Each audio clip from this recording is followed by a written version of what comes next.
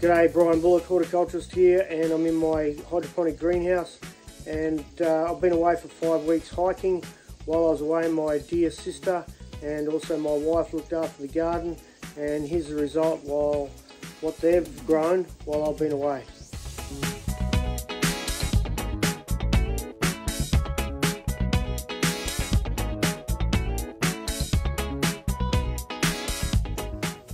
So I come back and the tomatoes, there's 14 tomato plants down here on this side, and I'm growing these on the lower and lean technique.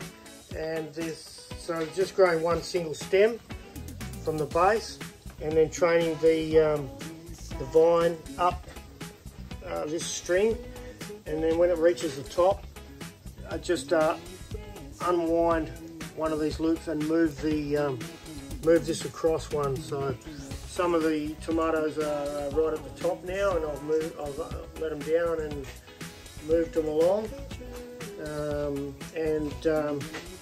they're all growing pretty well.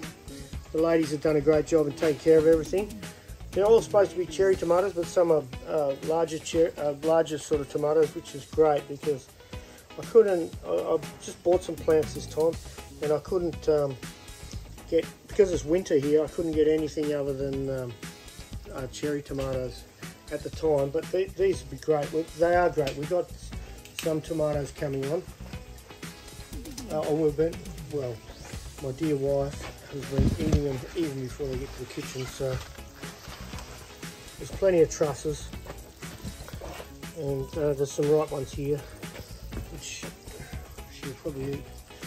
And so there you go, these are recirculating Dutch buckets. And I run these 24/7, and the EC around about between 1.8, 2.2 and up to 2.4, and the pH around about 5.8 to 6.2. And then so expanded clay, a 3-inch net pot to stop it from blocking this hole. Drill this out as much as possible. Bring this out. I always put a short piece here so that if the roots do block, I can just pull that out and then clear the roots in there and then put that back together. And then that comes down. You can see that white pipe that it's returning in, this 40mm pipe, and that's on an angle so that the return works. So that's all good. And then on this center 2-level system, we've got broccoli, cabbages, and cauliflower, and there's some silver beet over there, and these are celery here. So they're all going pretty good, and this is running on the same pump. So 2 drippers in each. Always just use 2 of these threaded barbs in each bucket, in case one blocks while you're at work, and you've got, more chance that everything will be okay.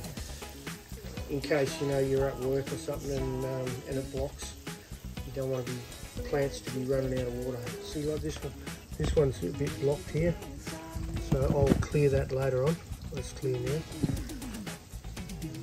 So coloured chard and silver beet there, and they're all looking pretty good.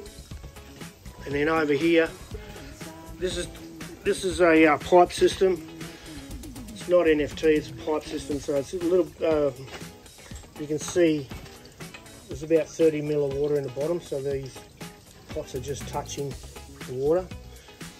And these are running on the same, these are all running on the same juice. So these are iceberg lettuce, and I think the icebergs are doing okay.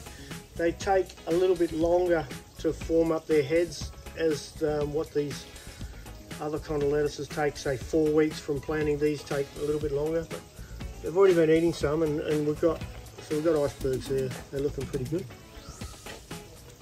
So they're cool, and these are a minuet lettuce here, and they're, we're eating these now. We just went and exchanged some for eggs with the egg lady.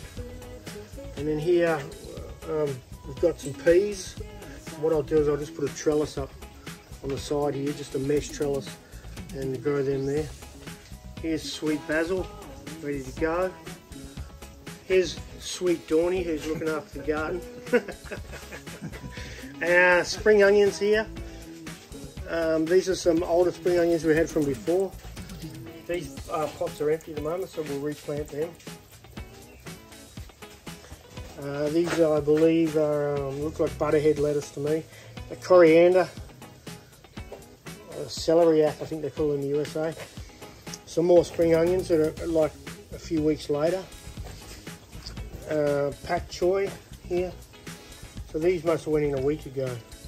They look pretty good. Roots are down. Everything looks happy, nice and green.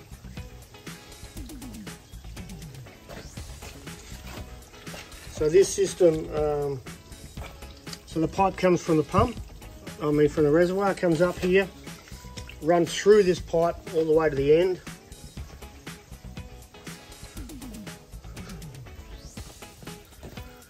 And then comes in, and I've got two of these little sprays in each, and then a second layer, and I'm going to do a third layer down there. I just haven't got that built. So that's how that goes. You can see two little drippers pouring water in there. I don't know how many, maybe 4 litres a minute, 2 litres a minute out of each, I think. So they've done a great job of looking after this while I've been on walkabout, and everything's going really well. It's almost winter here, so late autumn in Perth. And then, so this flood and drain table, I didn't get time to get it finished before I went on hike, so this is going to be, I'll set this up, the flood and drain table here. And again, I'll use that 5mm or 1/4 inch blue metal as the media, and we'll go back to growing radishes and carrots and stuff in there. I'll just show you where the reservoir is.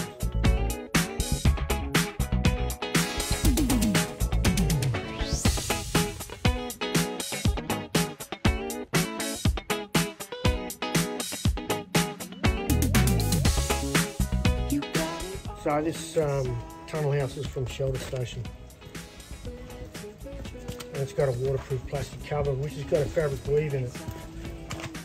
So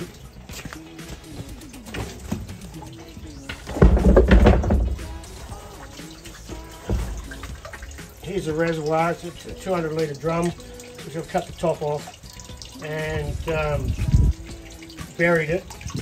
So it's got a 3,000 litre an hour pump in there, and it pumps up, split to each of those different systems, and it's also got a line at the end so that we can drain off when we want to change the nutrients. And then here's the return line. So the furthest return line from the Dutch buckets, it's got that has the tomatoes in. And then the middle one is from the middle line, and then this one here, the last one, is from the pipe system. And I'll put stockings, women's stockings, over the return line just to catch any swarf and dust that comes back, rather than put something over the pump, which is sort of, you can do that as well. You can put a stocking over the pump just to keep any dust out of the system. And then I've just got a piece of shade cloth that I'll just cover this with, and then I've just got that lid there. I need to finish this off. I'm going to concrete all this in and get that finished off when I get a chance.